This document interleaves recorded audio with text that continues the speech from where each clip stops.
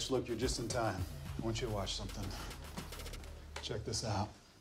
Hey guys, Pete Koch here, the Swede from Heartbreak Ridge, the 1986 Clint Eastwood classic that I was a part of, and very proud of all these years that the movie's become kind of a part of our popular culture. I'm going to give us a movie review, offering some of my behind-the-scenes observations in this movie. During the 5 weeks that I worked on the film, 4 of those weeks were at Camp Lejeune. As Stitch Jones, it really gets introduced to our audience and to Gunny Highway in particular.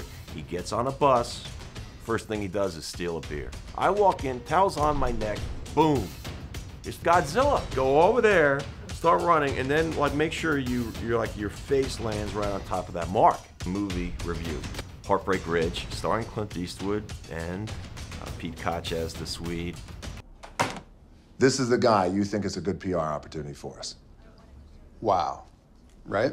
He's reckless, he's insubordinate, come on. Which is why we can afford him. Come on, Mitch. The guy's only here because he took a plea deal. A plea deal? Come on, he's a train wreck. With 2 gold medals. How many gold medals do you have? Probably 0, okay? Pete Koch. He is an American hero with the face of a Swedish model. You're losing me. He's one of the best swimmers in the whole world.